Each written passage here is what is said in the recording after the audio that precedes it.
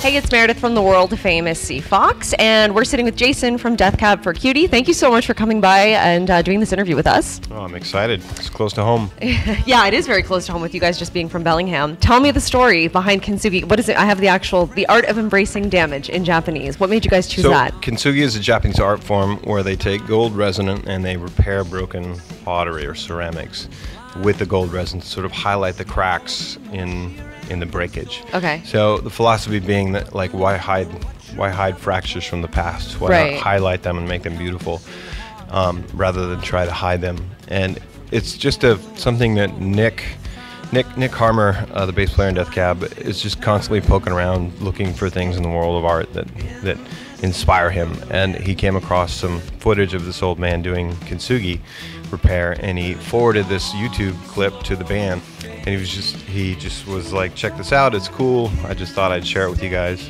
Fast forward to sort of tying up loose ends with the record and having it being almost done, and we had yet not really begun to talk about titles. Occasionally it ends up being a song on the record, sometimes not. But the idea of kintsugi came back into the mix because of, obviously, people have been through a lot of changes in their lives in the last, few years, and some public, some private more, but there was a lot of breakage and repair, and some people think that it had to do with the fact that we lost a founding member, Chris Walla, but that had nothing to do with titling the record that way. That was something that happened after we came up with the title and the record was done.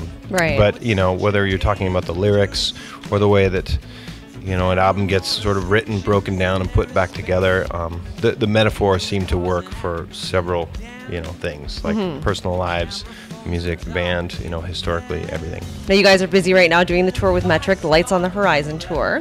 How did this come to be? How did you guys decide to hook up and do this?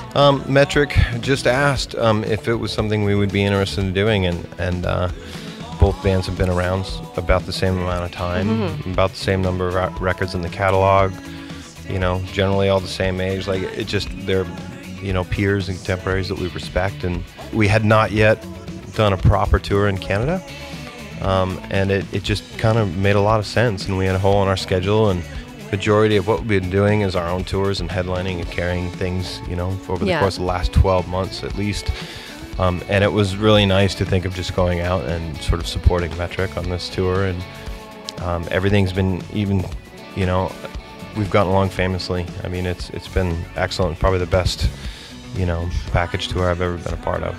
I think so, and I think that there would be a lot of overlapping audiences too. I think so. My own CD collection is filled with like you guys and Metric, and I've seen both of you guys live separately before, and so yeah, there's a nostalgia thing too, because like you said, you guys have both been around for so long. It works, and I mean, I feel like we could cover one of their songs and they could cover one of ours, and it wouldn't come across as strange at all. One of the cool parts about festivals is all the other bands that are there as well as you guys. Who are you most excited to see? Festivals are great because you don't get to. I don't go out and see a lot of music when I'm not on tour. I'm staying at home for a while.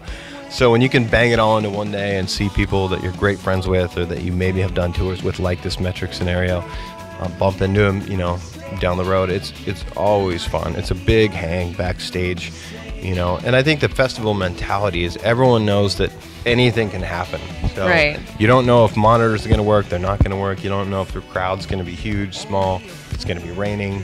You have no idea. So I think that everyone goes into it with a like do or die sort of attitude, and people really throw down. And I love festivals. Awesome. Well, thank you again so much for taking the time to talk to us. Of course. Thanks. I got to run to a sound check anyway. Yes.